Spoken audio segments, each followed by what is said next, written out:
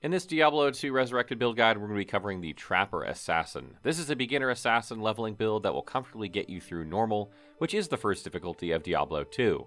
If you're looking for a beginner assassin build and you aren't sure where to begin, then this guide is for you.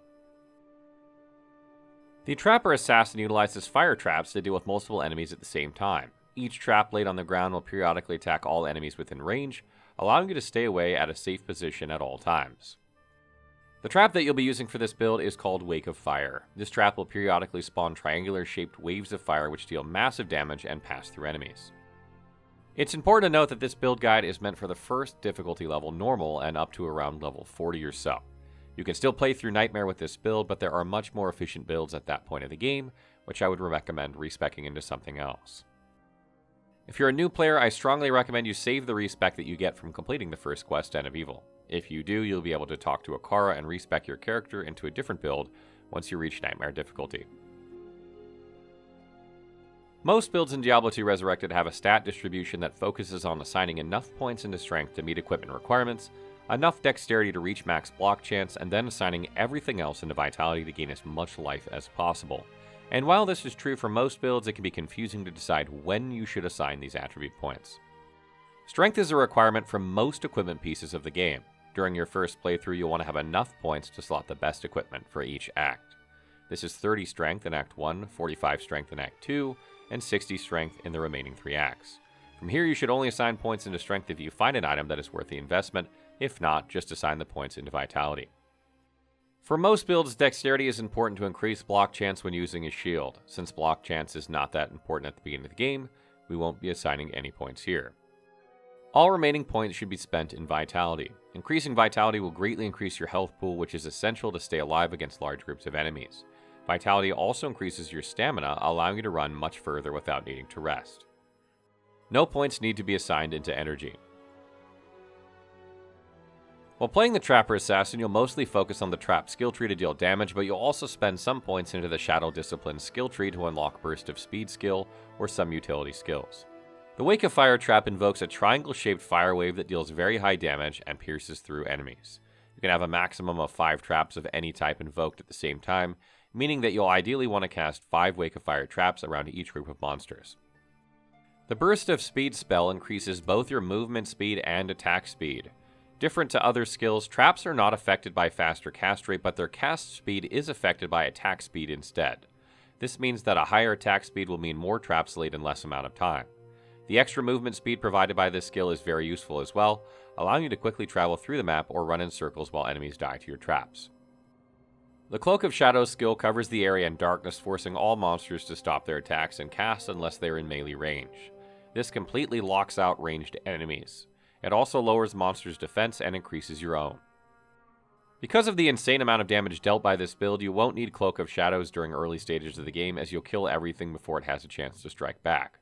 But if you find yourself struggling with ranged enemies, don't hesitate to grab it earlier. The Fade skill provides plus all resistances as well as reducing curse duration. This also affects shrines. It also has a hidden physical resistance bonus, which is great for increasing survivability. The problem with Fade is that it can't be active at the same time as Burst of Speed. You can still assign 1 point here if you want and use it if you're struggling with high elemental damage areas and you lack resistances. For the skill distribution, you want to max out Wake of Fire first. Once you max out Wake of Fire, you can focus on Fire Blast to further increase its damage. You can see on the screen how you should assign your skills. The idea here is to use Fire Blast until you unlock Wake of Fire at level 12, then keep cranking Wake of Fire until it's maxed, and then pump Fire Blast to further increase Wake of Fire's damage. Use Burst of Speed to increase your attack speed, which increases how fast you can drop Wake of Fire traps.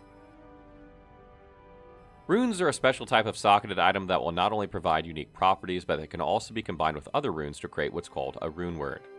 Rune words can be formed by inserting runes in a specific order inside certain types of equipment. The item must be normal rarity, able to support the rune word, and it needs to have the same amount of sockets as runes are required. Note that some magical items have sockets on them, but even if you put the runes in the right order, the rune word will not be created, and you'll essentially lose your runes, so be sure to use normal rarity items only. While rune words are often referred to as endgame equipment, some of them can be crafted very early into Diablo 2 Resurrected and should not be so hard to come by. If you're lacking a base, you can check with merchants since they often sell socketed items, but make sure they are normal in rarity. Rune words are the most reliable way to gear up your character while you advance through the game, so I strongly suggest that you take a look at the complete list on our wiki and periodically check the runes that you have and rune words that you can craft. I've posted a link to rune words in the description below, so make sure you look at this page and bookmark it as you'll be referring to it often. Runes can be farmed by doing Countess runs. The Countess is a super unique monster that can be found inside the Forgotten Tower in Act 1. Each time you kill her, she will always drop between 1 and 3 runes, and their level will depend on the difficulty setting. Elemental resistances are key when trying to survive in Diablo 2 Resurrected. Most enemies deal elemental damage, and having high resistances will mitigate a great percentage of this damage. For this reason, I strongly recommend that you focus on equipment pieces that provide plus resistances during your normal difficulty of the game. You can check your current resistances by opening the stat menu and looking at the bottom of the menu.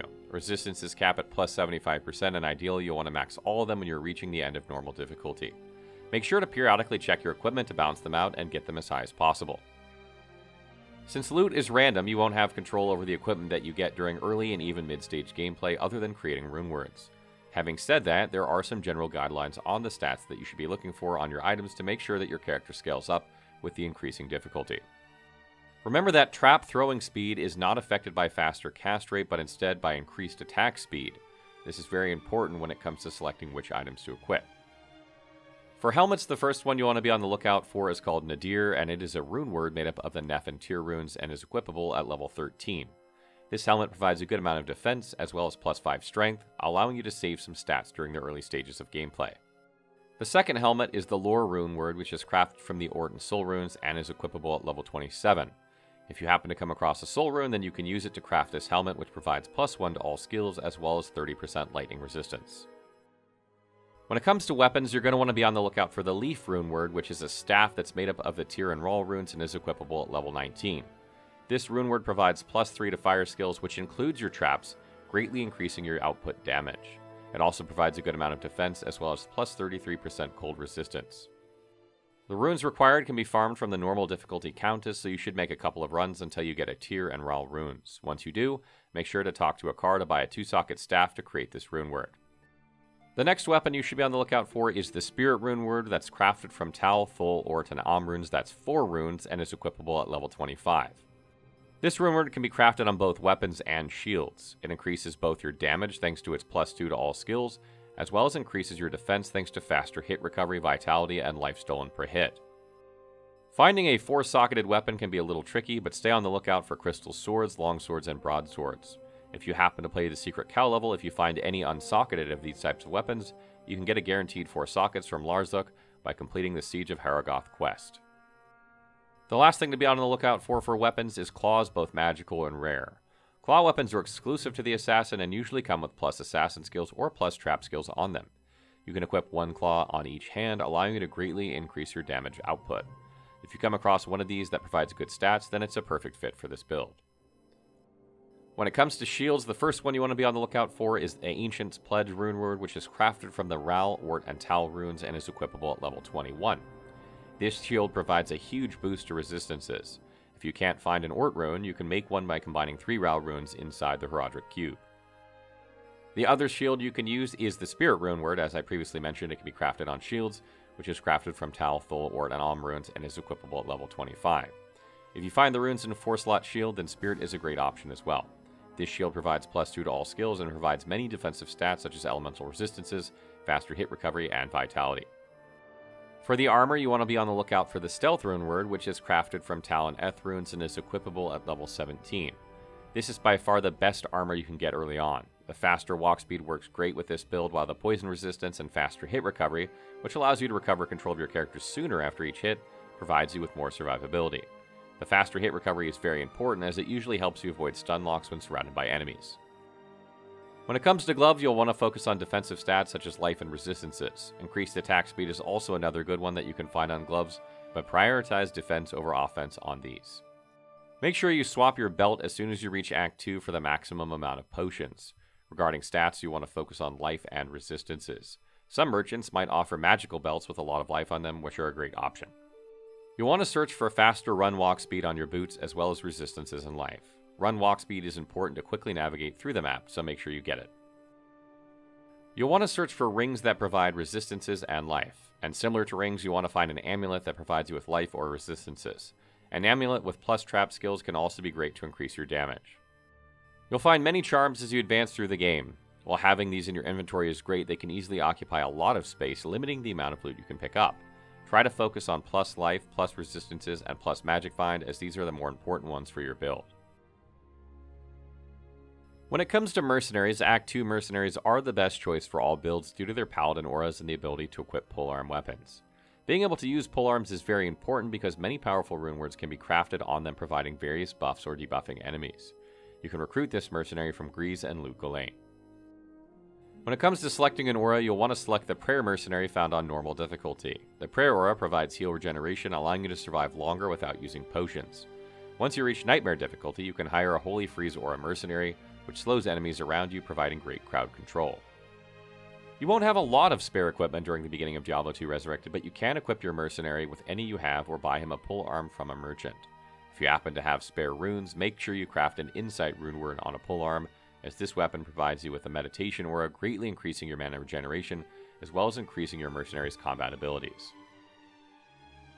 Final tips. Doing a couple of Countess runs will give you a lot of runes that will not only be useful for this build, but any other character that you might make. Make sure to save all runes that you find inside your stash. If you're having trouble finding a base for your rune words, make sure to periodically check on merchants, as they usually have good ones. The Assassin is the only character that can open chests without keys, so you won't have to worry about carrying keys when playing as one. If you happen to find a good unique or set item that you like, don't hesitate to swap it with your current gear. I excluded all unique and set items from this guide because there's no reliable way of acquiring them early on. I personally like to run my belt with 2 healing potion columns and 2 mana potion columns, but you can also add antidote potions or thawing potions. Using these potions will not only cure their respective status effect, but also provide plus 50 resistance to their corresponding elemental resistance. Once you equip an Insight rune word on your mercenary, he will be your main way to recover mana, so make sure to keep him alive by using potions on him. To do this, press and hold shift and then right click on the potion you wish to use. If you're playing on controller, hold down the left trigger and then press the appropriate button on the D-pad.